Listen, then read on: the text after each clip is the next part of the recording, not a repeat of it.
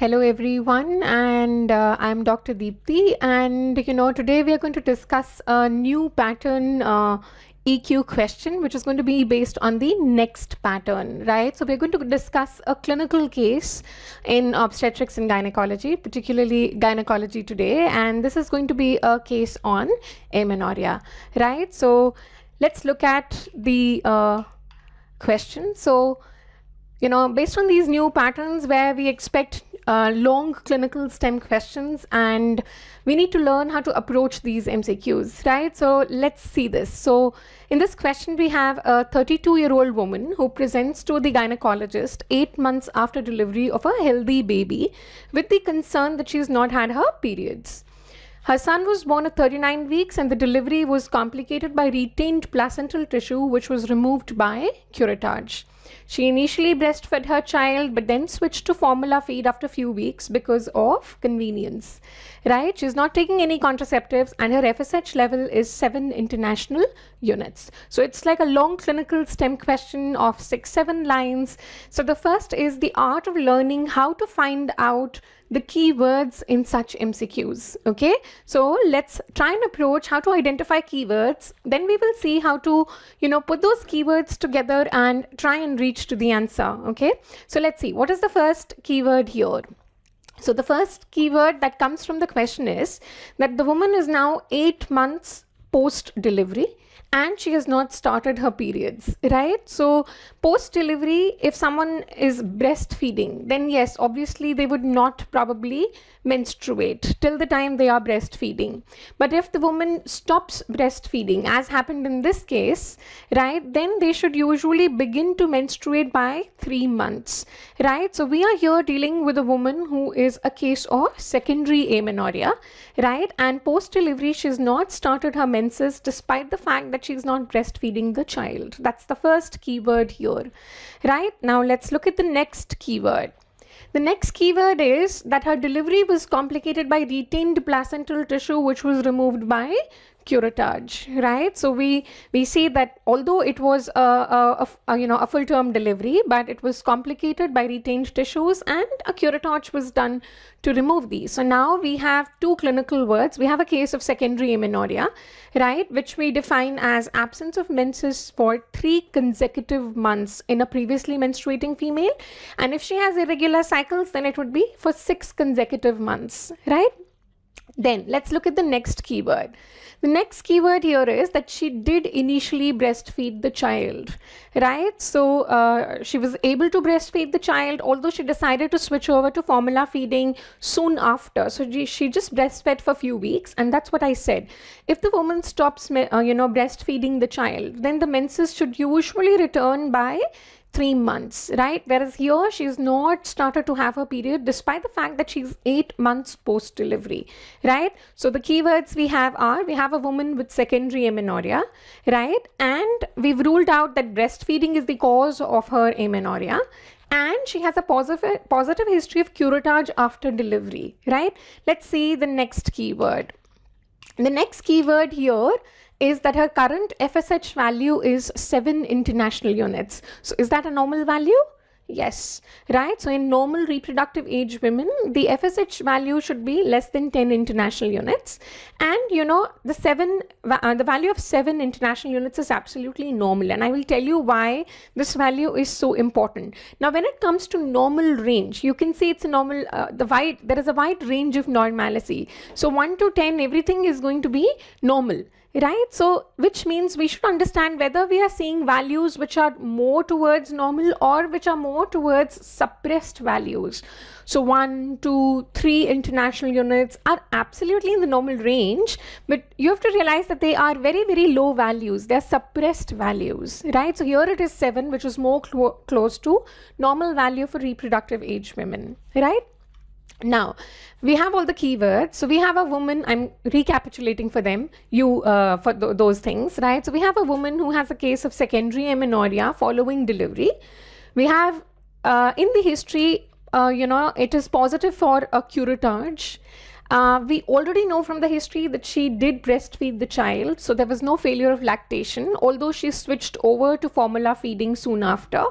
and her FSH value is 7. So these are the keywords. So do you realize that although it was a 6-7 line MCQ, there are only 4 or 5 keywords in these. So we have put them together, and now we will see how we approach the question. So the question says, which of the following is true regarding her workup for secondary amenorrhea? Now, once we have this, a question with us, a woman with secondary amenorrhea after delivery, what are the differential diagnoses we would want to keep? So we want to keep, maybe this is a fresh new pregnancy, maybe she's conceived again, because we all know that ovulation returns soon after, and this woman was not using any contraception as well, right? So pregnancy could be one possibility. The second possibility can be Sheehan syndrome. So when you have a history of amenorrhea following delivery, we should think of Sheehan syndrome, right? The third possibility is Asherman syndrome, right? So delivery or abortion, and following that, if the woman has amenorrhea, again we should keep Asherman syndrome in the diagnosis. So these are the 3 most important differentials we have, right? So I repeat, the differential could be a fresh new pregnancy, the differential could be Sheehan syndrome, and the differential could be Asherman. So we have to see which of these is it going to be. Now, how do we rule out a fresh new pregnancy? Which means, how do we rule out option D? So option D is going to be incorrect, right? So her workup will not be positive for beta HCG. But why? Do you recall the keyword that is related to this? Yes, FSH value of 7 international units. Now, in pregnancy, what happens is that the sex steroid levels are very, very high. The estrogen and the progesterone levels are very high, and they do a feedback inhibition. And in pregnancy, the gonadotropin levels, the LH and the FSH levels are very, very suppressed levels. They will be in the normal range, but they will be more towards the lower values. So 1, 2, 3 international units is the maximum what you would come across for FSH in pregnancy. So which means this is not a case of fresh new pregnancy, right? Because the FSH is not suppressed, it is towards normal. So that's how we rule out option D. She is not pregnant, so beta HCG would not be positive, right? How do we rule out option C, decreased prolactin levels, right? And in fact, I would take option A also together, absent pituitary on MRI, right? Which means if you look at option A and C, they talk about a pituitary gland not functioning normally, right? Now, what in the history, or what keywords in the history tell us that the pituitary gland of this woman is functioning normally? Can you think of it? Yes, this was exactly the keyword. She was initially able to breastfeed, right? So which means her pituitary gland is absolutely normal, right? So the prolactin levels cannot be low, right? And even an FSH level of 7, which is normal, cannot be possible if the pituitary is malfunctioning or is not functioning. So the keywords again, FSH levels towards normal, and the woman was able to breastfeed, tell us that the pituitary gland is absolutely normal, right? So which means option C, which says decreased prolactin levels, is incorrect. Option A, right, which says absent pituitary on MRI. Now, what are we talking about? We are talking about Sheehan syndrome, right? So now we all know that how does Sheehan syndrome happen? Now, it usually seen in postpartum women, who've had massive hemorrhage, right? And because of this massive postpartum hemorrhage, the blood flow to the pituitary gland is not maintained, and it undergoes infarction, right?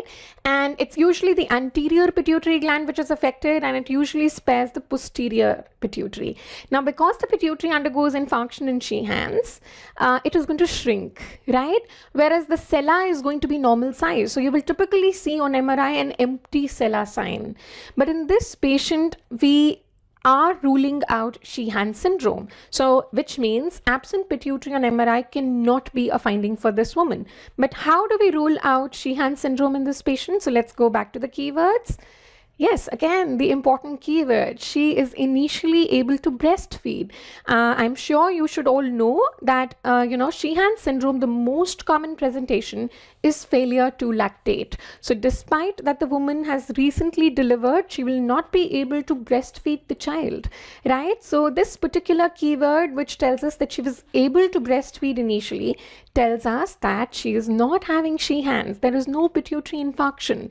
So there will be no empty sella sign. also please understand that in this clinical history that is given to us, there is no history of massive PPH. We just tell you that there was retained placental tissue and we've done a curettage to remove it, and that's about it. So no history of PPH, no history of failure to lactation. We've ruled out Sheehan syndrome, which means we've ruled out pregnancy, we've ruled out Sheehan's, and now we are left with Asherman's, right? So what is the positive thing in the history here? Yes, history of curettage. So you should be very careful when we give you a case of amenorrhea following abortion or following delivery, right? And there is history of curettage. You should think of Asherman syndrome, right? And Asherman syndrome is what? Development of intrauterine adhesions, right? Because of this curettage, right? There is healing with fibrosis and there are going to be intrauterine adhesions, right?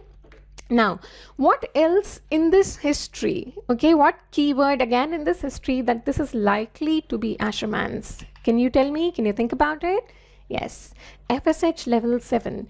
In Asherman syndrome, please remember there is no problem at the level of the ovary or at the level of the HP axis. So which means the HPO axis, the hypothalamus, the pituitary and the ovary are normally functioning. There's no problem there. So the hormonal levels of these women are going to be normal as is depicted by the FSH level here.